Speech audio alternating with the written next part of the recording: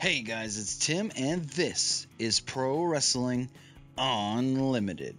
When Vince McMahon first signed AJ Styles and he arrived at the 2015 Royal Rumble, Vince was, whatever about AJ.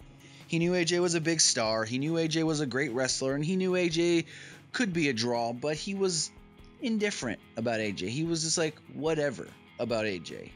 But then, when AJ Styles started pulling out great matches with Roman Reigns, Vince started to get a different opinion. Vince started saying, wow, this guy is what all the hype is about. This guy is as good as everybody says. And now, after putting him as the top guy on SmackDown, he's kind of looking to change things up after next year's WrestleMania. According to Wrestling News World, they say that sources close to McMahon say that Styles is expected to switch to the Raw brand sometime after WrestleMania 33. While it is unknown how this is going to happen, there are talks of doing a 2017 draft, possibly in July.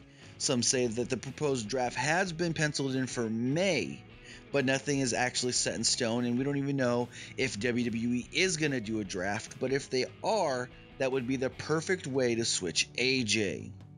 Like I said, the story is very interesting how Vince signed him, where I'm hearing it was more Triple H that got him signed, and now Vince is really seeing what the hype is all about with AJ Styles. So, do you think this is a good idea? I think it is and isn't. It's not, because what are they going to do with SmackDown? They need to put some big names over there on SmackDown, like more than one if they're switching AJ. Like, it needs to be like a 2-for-1 deal to put AJ on Raw. But at the same time, I think it is good because more people watch Raw. Raw's the flagship show. Yeah, sometimes SmackDown's better for the week, but in the long run, everybody associates WWE, Monday Night Raw, and then SmackDown's the afterthought. So I want to hear from you guys in the comments. Do you think putting AJ Styles on Monday Night Raw is the right move? Or do you think, no, keep him on SmackDown?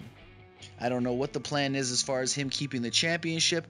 I've heard a couple different stories. Him keeping it for quite a while, him losing it to John Cena at WrestleMania, John Cena winning it at Mania, and AJ getting it right back. So there's a lot of rumors going around with that championship and AJ Styles, and from what I'm hearing and from what I'm being told, AJ to Raw is a very, very good possibility.